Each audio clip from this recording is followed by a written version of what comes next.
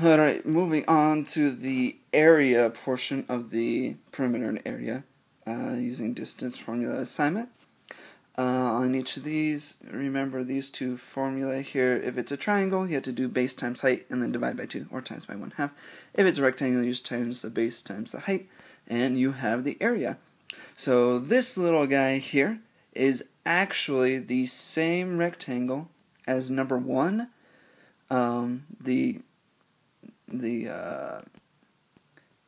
The change in the x and the y for both the sides, the pairs of sides here, is the same for both.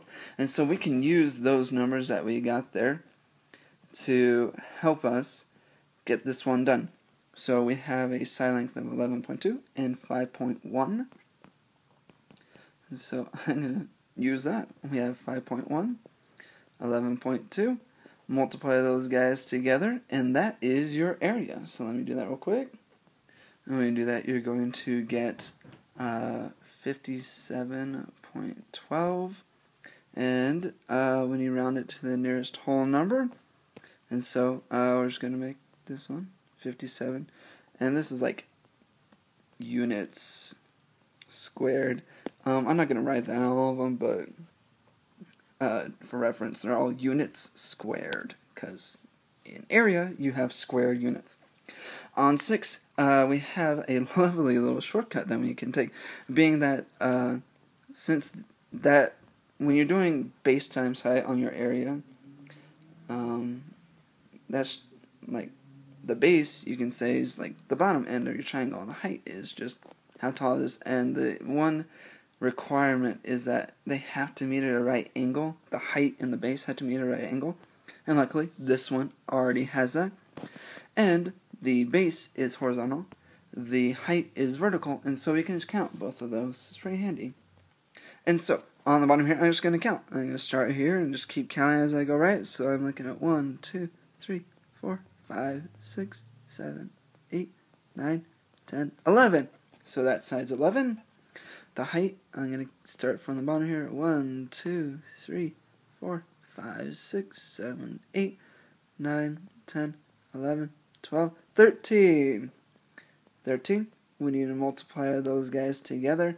11 times 13 is 143, and we have to times it by 1/2. So take that number and divide by 2, and you're going to get 71.5. But if you round to the nearest whole number, you're looking at 72 square units. Moving on to 7, we haven't had this rectangle before, and so we have to actually get some side lengths. Luckily, the little right angles let us know it's a rectangle, and so we just need to get that side length, multiply together, and we're all done. So I'm going to get this one up here first. 9, 0 is the rightmost point, so that's going to be my x2, y2. And so 9 minus the 4, square that. 0 minus 7, square that guy. 9 minus 4 is 5, square that, you get 25. 0 minus 7 is 7, square that, you're looking at 49. 25 plus 49 is 74. And the square root of 74 is about 8.6.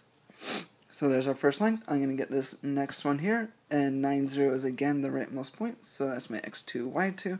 I'm looking at 9 minus negative 2, square that guy, plus 0 minus negative 7, square that guy.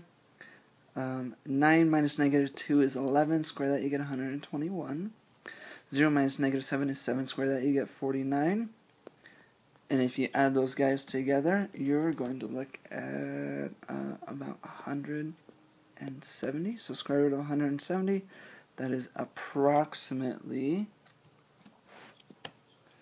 13.0. So we're going to say 13. And so now we have the base, we have the height, we just need to multiply them together. So 8.6 times 13. If you do that in your calculator, you're going to get 111.8, and that's when you round to the nearest whole number, is 112 units squared. And there's that one. And moving on to 8. Luckily, the base and the height meet at a right angle, so we just need to get those two sides. We don't have to get the long one, so don't get the long one. Just get the short ones. I'm going to get the height one first, that side there. 6, negative 2 is the rightmost point, so that's going to be my x2, y2. So I'm looking at 6 minus 0 squared plus negative 2 minus 5 squared. 6 minus 0 is 6. Square that, you're looking at 36. Negative 2 minus 5 is negative 7. Square that, you'll get 49. 36 plus 49 is 85. And if you get the approximate square root of that, you're looking at about 9.2. So there's our first length. I'm going to get the bottom one now. 6, negative 2 is still on the right side, so that's our our x2, y2. So 6 minus negative 2. That's x2 minus x1. And negative 2 minus negative 8 is y2 minus y1. 6 minus negative 2 is 8. Square that, you have 64. Negative 2 minus negative 8 is negative 2 plus 8, which is 6. And when you square that, you get 36. 64 plus 36 is 100. And the square root of 100 is equal to 10. No approximation in there. So now we have our two lengths. We just need to multiply them together and divide by 2. And we have the area of our triangle here. So 9.2 times 10 is going to give you 92. And if you divide that guy by 2, you're going to get 46. And so you're looking at 46 units squared. And that is the whole assignment.